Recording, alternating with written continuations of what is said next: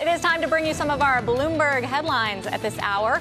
President Obama, Mitt Romney barnstorming the swing states on the final day of campaigning before tomorrow's election.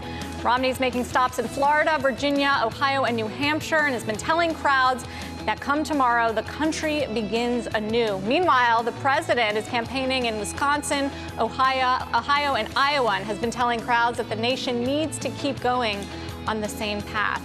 In corporate news, Netflix has adopted a so-called poison pill defense to protect itself from a takeover by Carl Icahn or another activist investor. The plan would be triggered if an activist shareholder bought 10% of the stock without approval from the Netflix board. Last week, Icahn revealed that he had acquired just under 10% stake in the video rental company.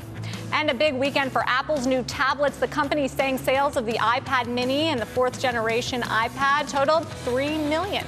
ISI Group estimates that about 2 million of the sales were the actual iPad minis. Some versions are sold out with demand exceeding initial supply. And meanwhile, Apple's share of the tablet market actually fell from about 66% to 50% in the third quarter, according to researcher IDC.